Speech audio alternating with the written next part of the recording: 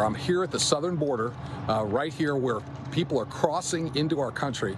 And we're here. I'm here with a number of other governors from across the country to draw attention to this. Our president has not been down here to the border, and we have a humanitarian and national security crisis.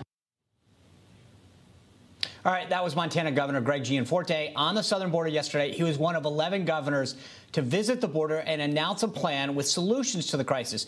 The governor joins us now. Good to see you, sir. Hi, Sean and Lindsay. Good to be with you.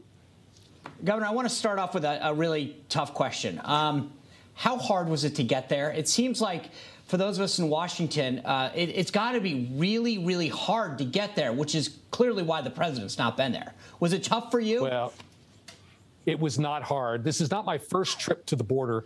And you might ask, why is a guy from Montana concerned about the southern border?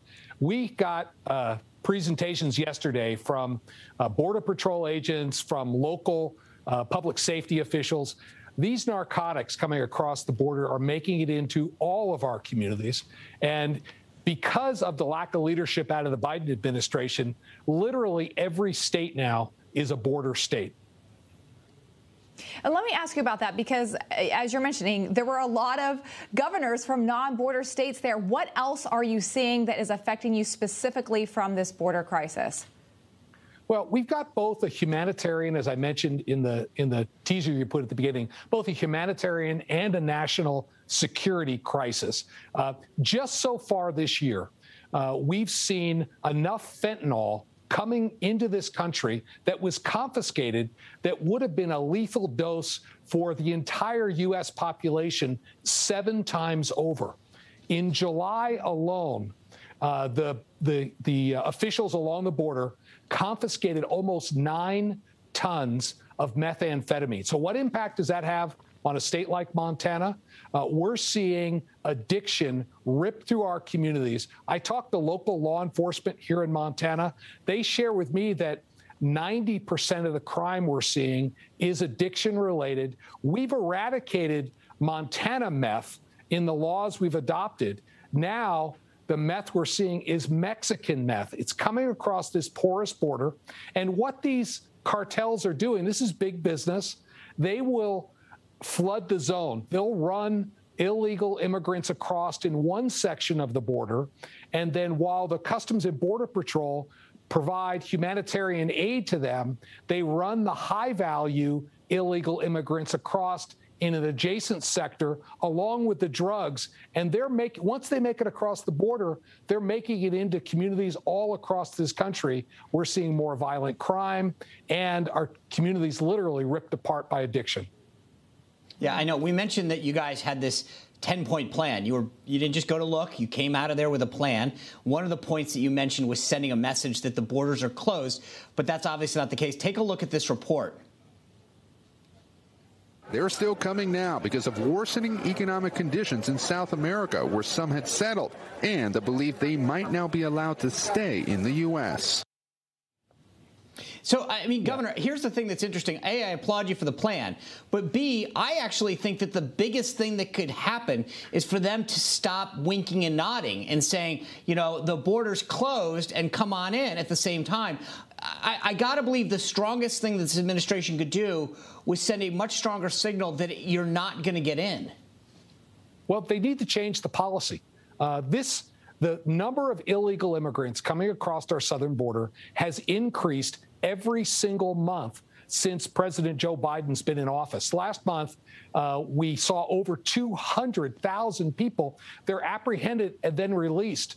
So far this year, we've seen 1.3 million people come into the country illegally. That's more than the population of our entire state of Montana.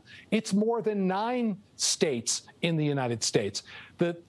What had been happening is when people were apprehended, and claimed asylum, they were sent back to Mexico until their hearing date. What happens now is they're given an appointment 2 years in the future and put on a bus and sent to your local community.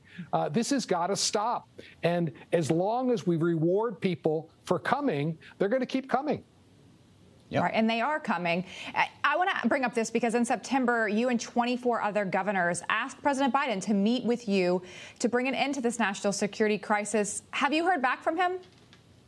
We haven't. This is what prompted this visit to the border. It was actually 26 governors. That means a majority of the governors in the United States sent a joint letter to President Biden and said, please sit down with us, hear us out. We have ideas on how to fix this. And what we got back was crickets. That's why yesterday, 11 governors convened on the in South Texas at the border to get a briefing, to look firsthand, and to put forward this 10-point plan that we know will work to end this crisis at our southern border. Governor, before we go, I'm being serious when I ask you this, because it seems that it's an easy fix. To your point, you put these policies back in place. So in all honesty, do you think that they truly want to solve this problem, or do you think that they just want to pay it lip service? Well, honestly, Sean, I'm not sure, because we're not getting any feedback. We can't get a return phone call. Joe Biden is asleep at the wheel on this issue. He thinks by ignoring it, it'll go away. It's getting worse. We need leadership out of the White House. You just watched Newsmax TV, America's fastest growing cable news channel, now in more than 70 million homes. You can get Newsmax TV on your cable system or check your cable guide. And if your system doesn't carry Newsmax, call them, tell them you want Newsmax TV, because we're real news for real people.